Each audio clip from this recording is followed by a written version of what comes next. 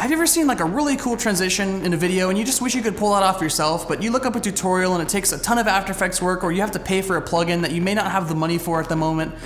Yeah, that kind of bugs me too. When I was first starting out doing this sort of thing, I used to want to do all the work in After Effects because it felt more genuine and I just wanted to learn.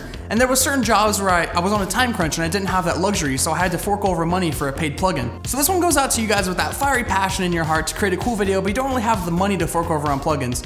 So I'm going to show you guys my favorite transitions and little camera techniques that you guys can pull off for free with just your camera, a lens, and your editing software. So without further ado guys, let's head on outside and I'm going to start showing you guys the first technique. Alright, so we're outside now and the first technique that I want to show you guys is called lens whacking. Now to achieve this effect, you just remove your lens from the camera and you just move it around in front of it so you let some light leaks and flares in from the side. And it gives you kind of this soft and dreamy look to your footage. Okay, so the next technique I want to show you guys is called a wipe. They're pretty cool, they take a little bit of planning, but here's how you do it. You want to find an edge of something like a tree, and you want to just shoot across it like this. Okay, to put it short, you take a shot with a wipe in it, and then you find a shot that you want to cut to. And now we're going to jump into Premiere.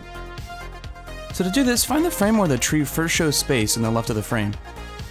Max the left edge of the tree and keyframe it until the tree leaves the frame.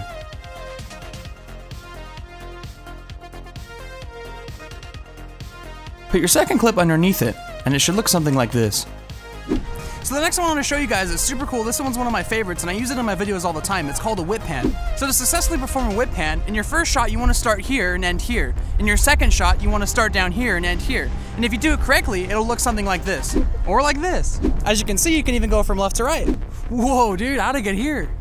Alright, I'm going to show you guys how to do this effect, so let's jump into Premiere. So this one is easy. End your first clip in the middle of the whip pan. And then you want to start your second clip in the middle of the whip pan. When you put them together, it should look something like this. Okay, so the last technique I'm going to show you guys, they're called bokeh shapes. And what you do is you take a piece of paper and you cut a shape out in it. And when you put it in front of your lens, the out of focus areas will look like whatever shape you cut into the paper.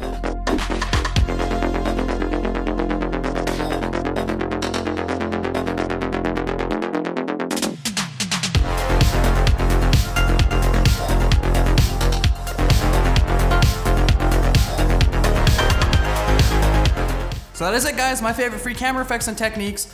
You guys can find me on Instagram at Miranda Visuals. Big thanks to @Mobile Carlos and @Motobytes for helping me shoot this video. You guys will catch me in the next one. Oh, wait. Bye!